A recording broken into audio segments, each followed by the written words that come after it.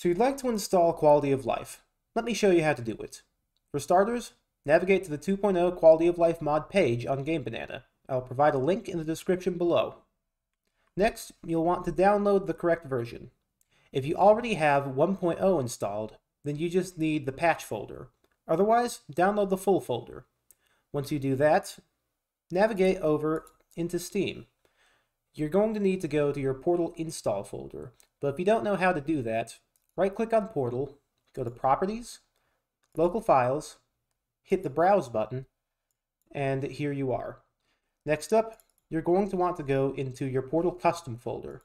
Now, if you don't have a custom folder, then no worries. All you need to do is right-click, create a new folder, and title it Custom. I already have one, so here it is. Once you're in there, you're going to want to open up your Quality of Life version 2 7-zip file, or RAR or zip, depending on whether or not I upload alternative versions. You're going to want to drag QoL V2 full into your custom folder. And there you have it.